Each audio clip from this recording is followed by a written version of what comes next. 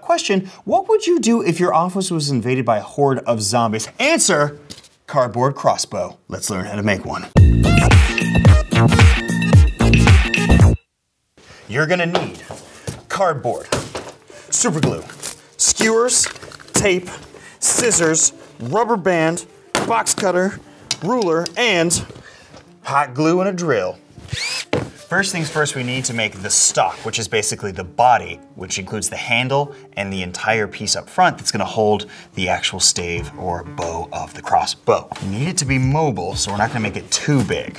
It'll be roughly around 13, 14 inches. Now I'm using cardboard that's folded in half, so when I cut it out, I can cut out 2 pieces in one go to make sure that it's strong enough for all of our zombie handling needs. X out any lines that you don't want to pay attention to. Because we're going to be doing a lot of running and zombie slaying, I kind of want to make this an ergonomic grip. If you want to get a particular shape and you don't necessarily want to risk freehanding it, but you have something of that shape, just trace it. Now this line right here that I'm drawing out, this is so that our bowstring can actually feed back, and that's how we're going to be able to notch our crossbow bolts. Let's get to cutting. So don't try to go through all the layers in one go because it's gonna give you a really jagged edge. If you have something, a straight edge, you can actually lay that along the line you wanna cut. You can actually just push right against it. Just kind of make sure you're cutting through and you're gonna get through much easier and much cleaner because all these layers need to line up later. So we gotta make sure when we're cutting them out, we're taking the time to do it right.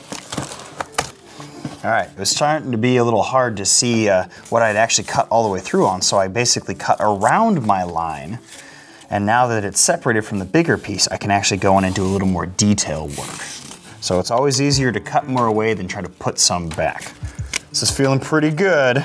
Now that we have the outsides of our crossbows, what we need to do is to give us some more width to our crossbow, to give it more rigidity and security, we need to actually cut those pieces specially to have certain gaps in them to make room for all of our internal workings for our locks and our trigger mechanisms and everything like that. Now that we have our additional 2 interior pieces, we're going to draw out and then cut out room for all of our inner working mechanisms like our lock and our bowstring and our trigger and everything. So we've got a nice slot right here for our bowstring. We've got enough room here for our trigger lock. And then these we are going to use to actually kind of put in some stability and stuff, you know, because once we're out there, it's go time. Once you have your middle piece, make that the one you test everything out on and it's all ugly and you gotta re-drill all the holes and everything, because then you can overlay that, drill holes and line everything up on the outside, and then that gets covered up again by more and more layers. So you're actually starting in the middle and making sure that the outside layer is gonna be your pretty side. Let's go ahead and cut the other internal pocket. All right, so basically what I'm trying to figure out right now is the exact placement of our skewers, which are basically gonna act as locking pins for all the internal, working mechanisms for the crossbow. And if I get this wrong, it's not gonna work and I'm gonna get eaten.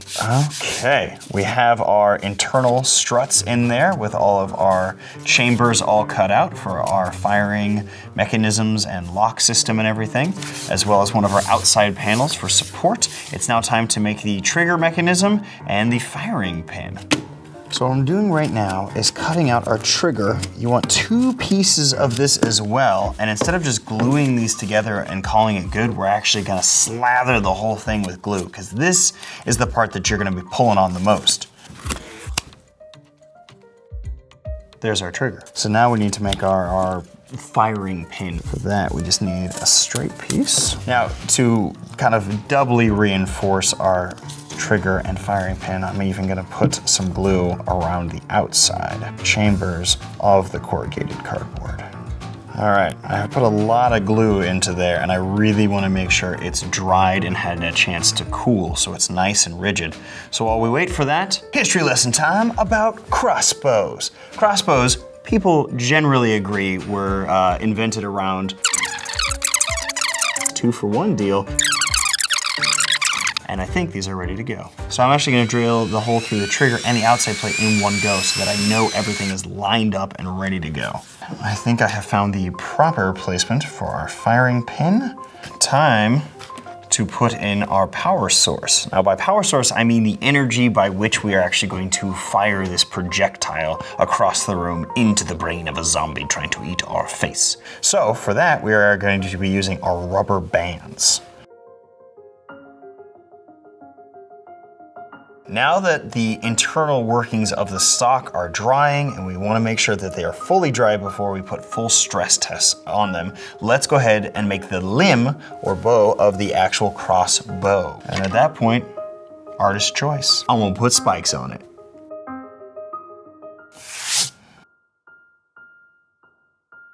Ha-ha! What's a fancy mustache? I'm actually gonna go ahead and put in some of our barbecue skewers as kind of like rebar. All right, looks pretty good to me. Very fierce. So, gone ahead and put in our rubber band. Everything looks to be dried. Our trigger's working. Woo! So I'm gonna go ahead and put on our outer layer and we'll be ready to assemble.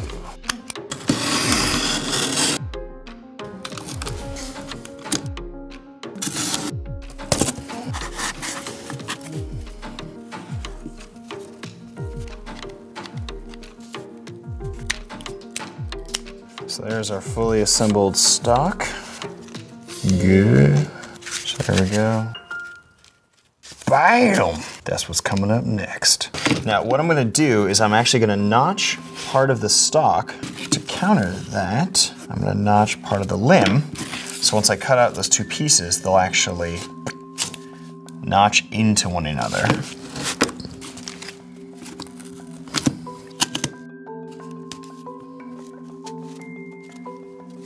There we go.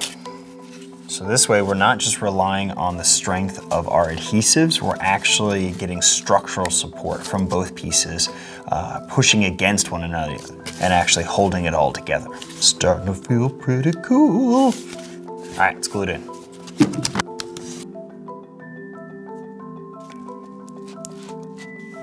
All right. In order to help aim our crossbow bolts, we want to make sure that there's some sort of guide up front that keeps the bolt from swaying one way or the other. So I'm going to go ahead and put a little fence guide on either side to make sure that our bolt is staying straight ahead right where the zombies be at.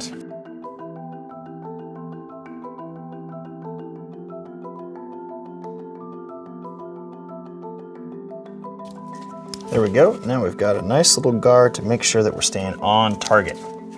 It is now time to make the latch. Now a latch is basically what is going to allow us to draw back our bowstring and sit behind our firing pin. All right, I've gone ahead and put in a little piece of skewer into our latch because that's another thing we don't want to break because then it could actually fire earlier than we want to. And friends usually don't like it when you accidentally shoot them in the back. So we've got our latch here, slides nice and easy.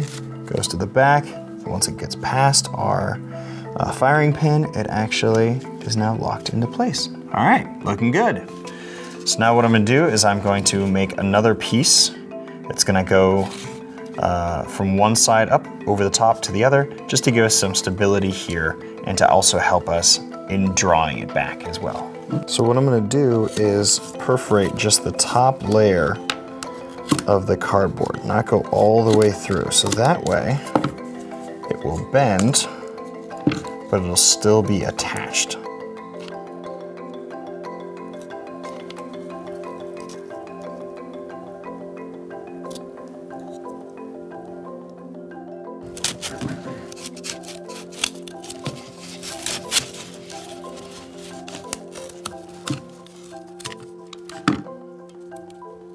So this way our latch will not fall out left or right, but there's still a gap above our little guard and the actual top of the stock. So that way it's, not providing extra drag on the release. Now it is time to attach our rubber bands to our latch, which is just as easy as grabbing and looping it in.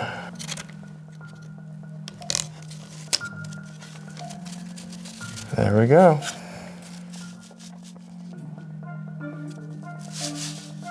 Moment of truth. Yeah. Reload.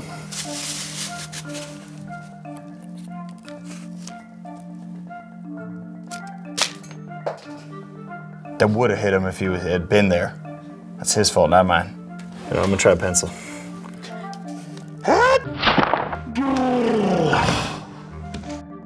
Well, there you have it, the cardboard crossbow. Definitely learned a lot, especially about how different things definitely work better as ammunition. But that is the beauty of doing DIY. Now, if you want to see more videos like this, be sure to like and subscribe to Gammaray, and we'll see you on the next episode of Popcraft. Oh.